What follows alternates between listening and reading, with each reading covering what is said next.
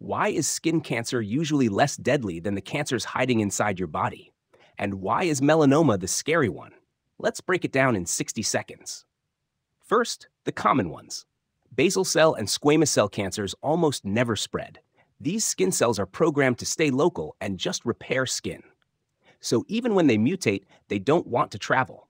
Doctors can see them on the surface, cut them out, and you're fine.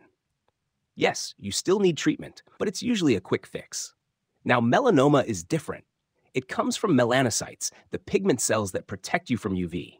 Back when you were an embryo, these cells actually migrated across your body. That means their original programming makes it way easier for them to spread later in life. That's why melanoma can show up in your lung, liver, or brain. So how do you spot it? A normal mole is usually round, smooth, and stable. A melanoma might be uneven, change shape, or have weird colors.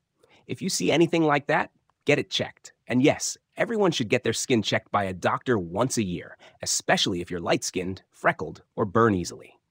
Bottom line, most skin cancers stay put and are easy to treat, but melanoma remembers how to travel. Protect your skin, wear sunscreen, and check your moles. It could save your life.